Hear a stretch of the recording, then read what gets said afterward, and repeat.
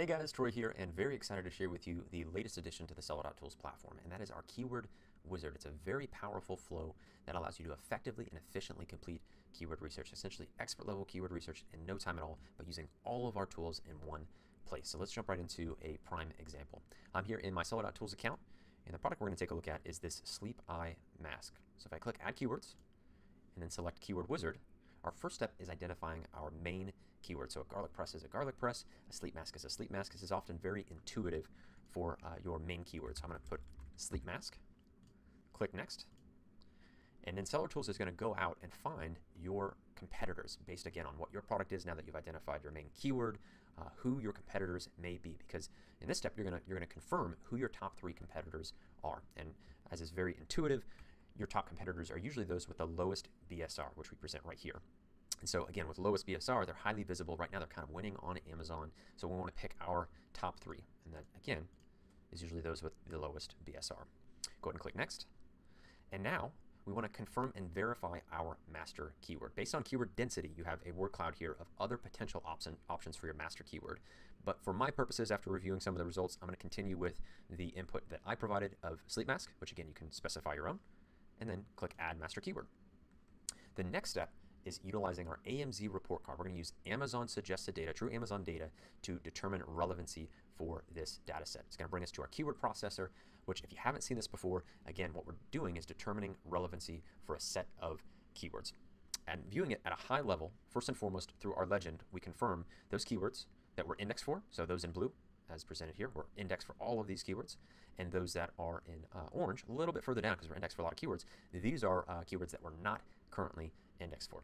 So it's pretty intuitive in the sense that as a snapshot of your current performance, those keywords you're indexed for, Amazon's kind of saying, yeah, you're already kind of relevant for those. So we can just as easily mark all keywords that we're indexed for as relevant by clicking the blue arrow, bulk add for all indexed keywords. Now what we're left with is those keywords that we're not indexed for. And what you can do is review them at the word, which is what's presented here in this column, and then the phrase level. So when I hover over those words, I get the phrases that those words are utilized.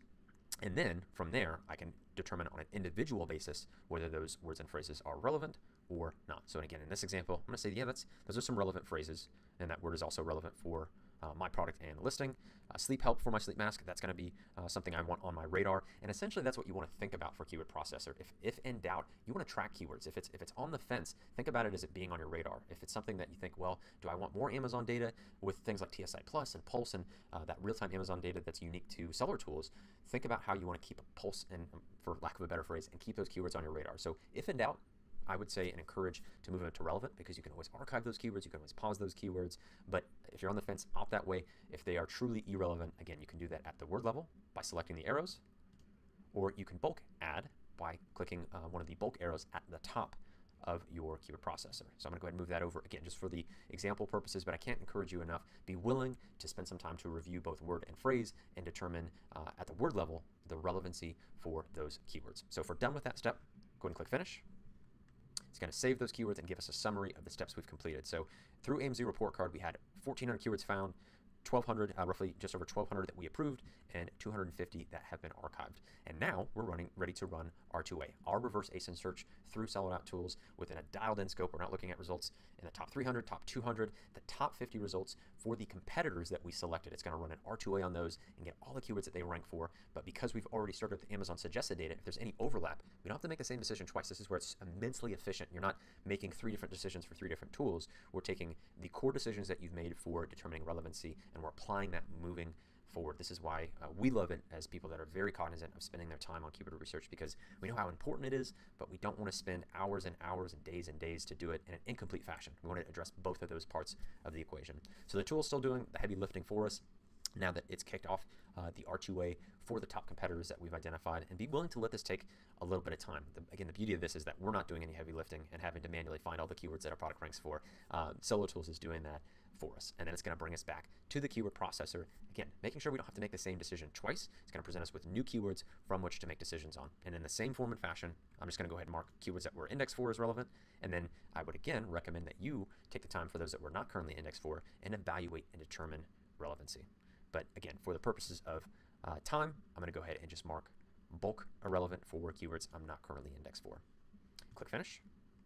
It's going to save those results, and it's going to give me a summary. So now we found a total of 3,000, just over 3,300 keywords. We approved just over 2,300, and we've archived just under 1,000. And the last step is going to be starting our last search. So we've done our AMZ report card, we've done our R2A, and last search is a great way to make sure you're not missing out on any new keywords. You're doing seed keyword discovery, so this is ideation, this is thinking laterally, this is, again, making sure you're not missing any new keywords. Big shortcoming when I see all these keyword density focus where you're just looking at competitors and somehow you're supposed to be the top, most visible product, but you're just looking at competitors, so you're looking back. Like, it's very confusing to think about how you're actually going to beat your competitors when you're just obsessing over them versus actually doing superior steps, getting more creative, not missing out on any new keywords, new opportunities. And that's where last search is a perfect final step for that seed keyword discovery and keyword ideation.